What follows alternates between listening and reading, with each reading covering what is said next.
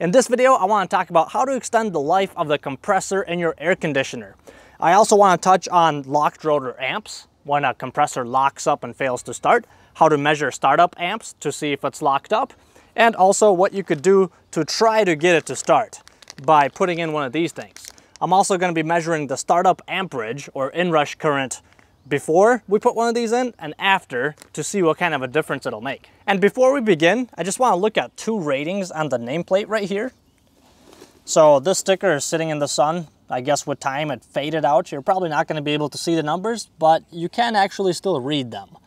So in the section that says compressor, we have our RLA. Sometimes it'll be FLA.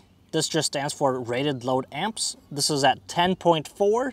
And that just means that while the unit is running, the compressor should be drawing less than 10.4 amps. If it's over that, the compressor will start to overheat. But we're not going to be talking about that today. Today, I want to focus on the LRA, which is locked rotor amps.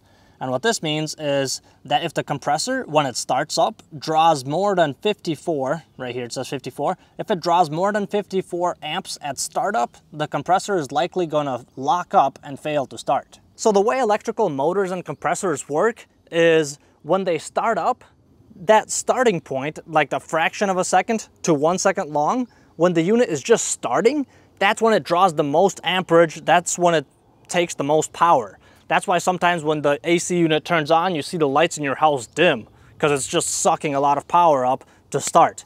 And after it's already running, then it doesn't require as much power to continue to run. Just like pushing a car. You know, when you start pushing it, it's really heavy, but after it's already rolling, then it gets easier to keep pushing it. Similar concept. So during this startup phase, that's when the most wear and tear happens on compressors and motors. So what this guy does right here, actually it's called a Compressor Saver. And I have a video on how to install one of these if you want to know how to install it, so I'm not going to talk about that here. But this Compressor Saver kit, what that does is it cuts down the amount of amps that the unit requires at startup, or the amount of amps that it's drawing during the startup.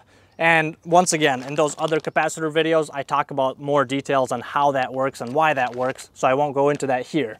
But basically, it cuts the amp draw at startup. So if you have locked rotor amps, if the amp draw of your unit is too high, the compressor, when it starts, it's going to sound like it's just buzzing, and then it fails to start. The first thing I would check, if that's actually what's happening at your place, is the capacitor, and make sure that the capacitor is good, because that could be caused by that. Once again, I'm not going to talk about that in this video either, because that's not the point of this video, but I do have videos on how to check and replace a capacitor if you need more info on that. So if your capacitor is good, you checked it, you verified it, yet your compressor is still humming and not starting, then either something's wrong with the wiring, maybe you have a burnt wire somewhere, or the compressor is indeed locked up and it's failing to start. And that's what I want to focus on in this video. So I want to check locked rotor amps, and then I want to install this hard start kit or compressor saver kit and check amps before and after we install this thing and see what difference it makes. And what we're going to be looking for is the inrush current, if your meter measures that. Mine doesn't. So it's either inrush or the maximum amps. So in my case, on my meter, I just switch my meter to amps right here. And then I press the max button right here. So max appears. So now when I'm going to be measuring the amp draw, this is going to record my maximum reading, whatever the max is. Because when the unit starts, the amount of amps, the largest amount of amps it draws at startup, that only lasts for a split second. So there's a good chance you're not even going to catch it on your meter. But when you have it set to maximum, it records whatever the max amount of amps was. So that'll catch our startup amps. And where you want to measure this is on the common wire coming from the compressor.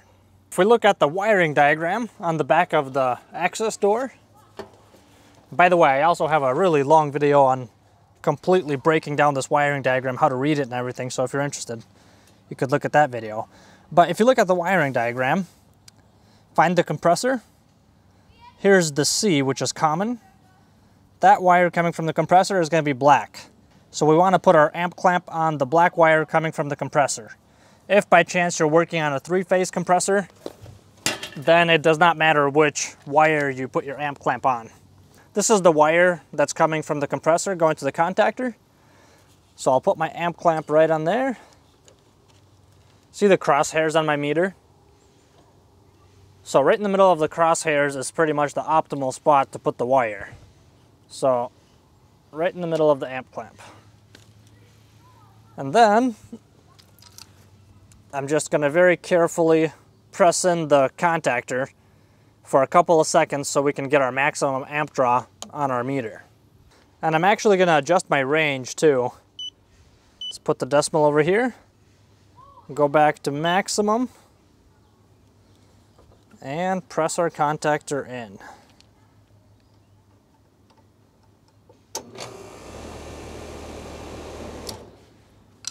Okay, so we got 56.5 for our startup amps. That's how high it's spiked up. And our locked rotor amps are actually rated at 54.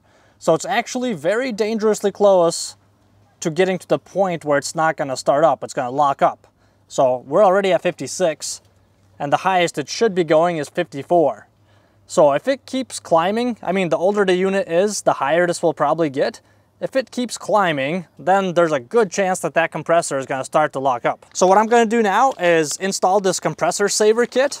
I'm going to do this off camera. I'm going to install this, and then we're going to take our maximum amp draw again to see how much it changes it. Okay, so I have the potential relay in, my start capacitor, so the Compressor Saver kit. I got it all hooked up. And now, let's just see what kind of a difference it makes in our startup amperage. So once again, let's take my wire from the compressor, the common wire, which is this guy right here.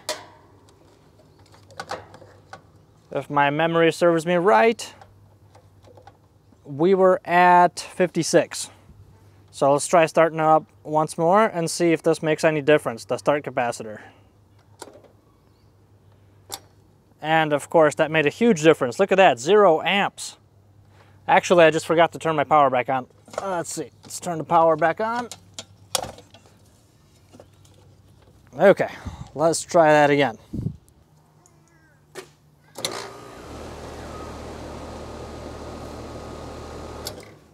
Okay, so we got 53.5 amps, which is actually pretty surprising to me because usually this drops by a lot more. Usually it drops by at least 15 amps. So a difference of 3 amps, that wasn't much at all. I mean, it did get us below that 54 threshold. But yeah, I'm kind of surprised. Usually I see a lot more of a difference than just that.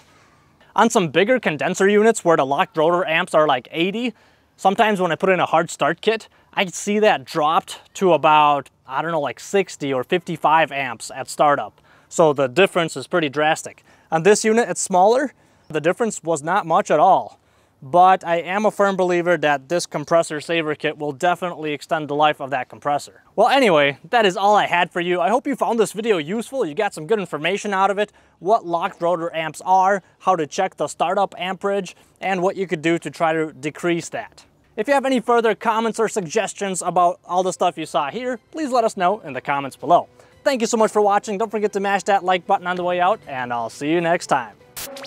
And if you're still here and not in the comment section below, did you know that the rainbow is not an arc, but actually a full circle? I had no idea, so this was a revelation for me. And for those of you that had no idea as well, now you know too.